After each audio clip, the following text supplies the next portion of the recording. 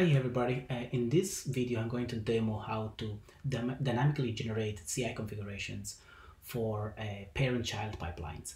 A typical scenario would be when we have a parent pipeline that at runtime generates some configurations, and then we take these configurations that are being created as artifacts, as we're going to see, and we feed them to child pipelines which will run as independent pipelines.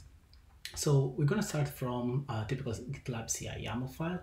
In this case, I have two stages, one called setup and triggers. In the setup config stage, we have a generate config job that is composed of the generate config script, which I'm going to show is a simple Ruby script that generates two files. Called service A config and service B config. In service A config, we're going to have two simple jobs, service A1 and service A2.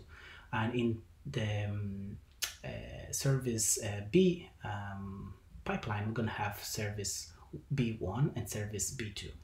So we're going to see that these files actually don't exist in the repository.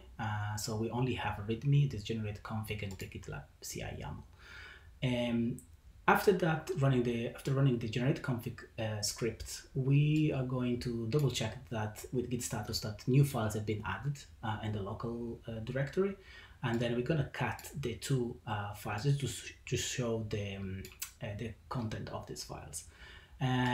We are setting these files to be as artifacts, so they will be uploaded. And then what we could do in the next stage, the trigger stage, we have two separate trigger jobs. One that triggers service A pipeline and another one that triggers service B pipeline. These two use the new trigger include syntax, which will generate a child pipeline.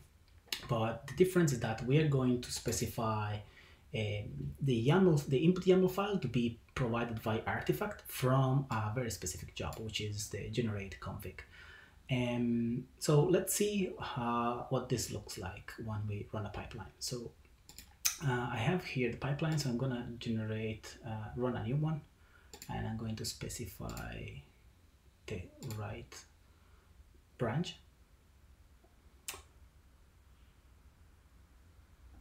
So what are we going to see here? We have, so I'm going to refresh this just to see the progresses immediately.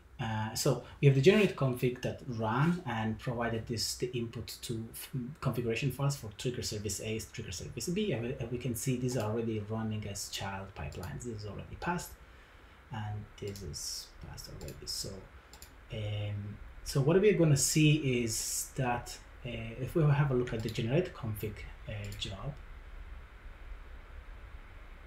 we run the generate config, we have the git status, so that shows that two new files were generated, the content of these two files, and they have been then uploaded as artifacts. And if we refresh, we actually see that everything is completed as expected.